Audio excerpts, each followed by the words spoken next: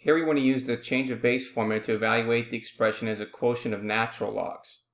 Use a calculator to approximate it to 5 decimal places. So again, we want to be able to use natural logs. So the first thing we want to do is we want to write out the definition of that. So if we have the log of base b to the value of m, and we want to convert it to natural logs, well, this would be the natural log of m divided by the natural log of b, where now the base is e. So if we look at our example, we have the log of base 5 of 69.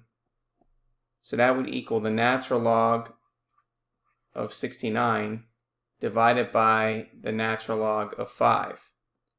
So this is considered an exact solution. Okay, and now what they want us to do is they want us to approximate.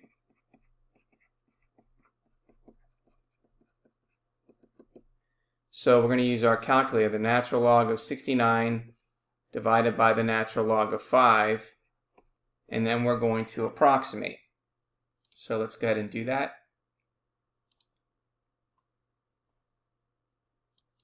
So let's use our calculator. So we are going to take the natural log of 69, and then we're going to divide that by the natural log of 5. And so we want to round this to 5 decimal places, so this is going to go 2.63079. So let's go ahead and copy that answer.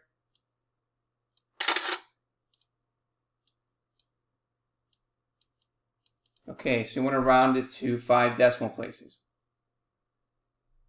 So that means that this is going to have to go up to 0, which makes that 8. So this is going to be 2.63080. And so therefore, our answer is 2.63080.